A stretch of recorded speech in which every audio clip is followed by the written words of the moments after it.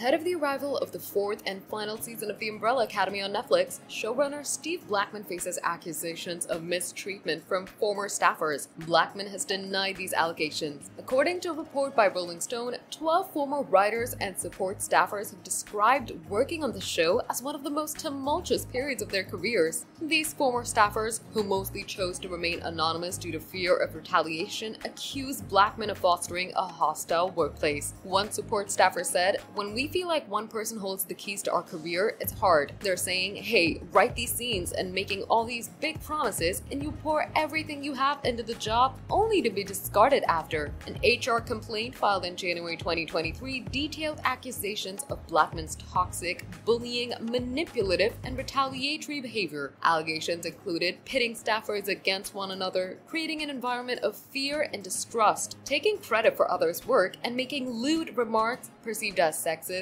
homophobic, and transphobic. 2 additional complaints were made by a writer and an actress. Many of the staffers who came forward claimed that they weren't contacted during the investigation. A UCP statement affirmed the company's commitment to a safe and respectful workplace, noting that concerns are promptly reviewed, thoroughly investigated, and appropriate action is taken.